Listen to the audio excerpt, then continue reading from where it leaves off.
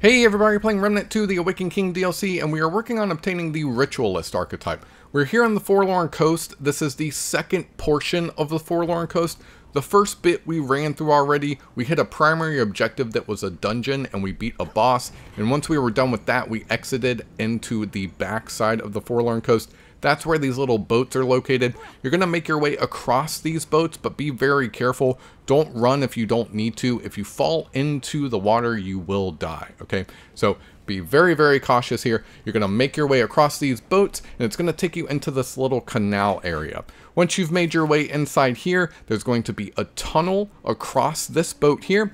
We're going to make our way down inside this tunnel, and there are going to be some enemies that we have to contend with. It's not a big deal, there's just a couple of them, but once you're done with those enemies, you can make your way deeper into this tunnel, and in the very back you will find this ragged poppet. This is going to be the material that we need to obtain the Ritualist archetype. If you're familiar with all of the archetypes and how to obtain them in the game up to this point, you will know that you need to take this material to Wallace in Ward 13. He will then trade it in for the Ritualist archetype. So we're going to speak to Wallace here. We're going to give him this ragged poppet. It's going to allow us to use the Ritualist archetype at this point, but it's also going to pop this achievement for us. So hopefully this helped you guys out. Thanks for watching, and we will catch you next time.